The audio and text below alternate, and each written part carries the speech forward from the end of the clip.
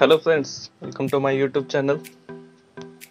Just completed 1 lakh views on that Gaur Fight video. So I want to share full story of that fight.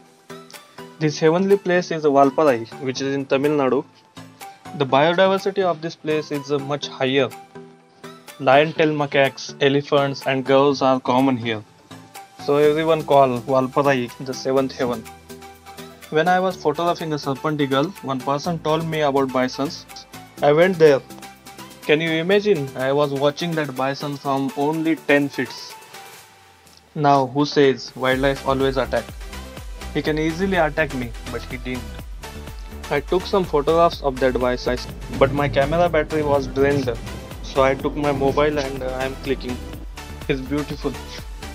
There was one more bison nearby. He was also busy in grazing. It was 4:20 p.m. After 1 or 2 minutes, they came together, and I think they were licking each other.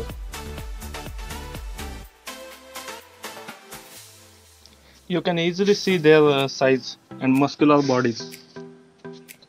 Indian gaur, or it's Indian bison, can weight up to 1000 kilograms. They mainly live in forests, but for food they have to come to these tea plantations in Tamil Nadu.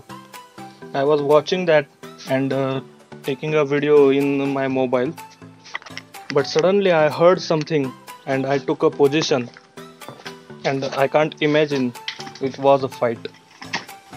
The sounds of their horns are very big. They both pushing each other back. It was amazing. You can easily see their muscles. I was silent and watching that.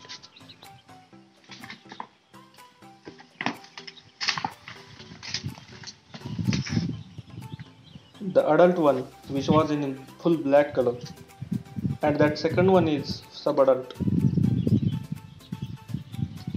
And yes, this fight will decide their future, their territory, and all females.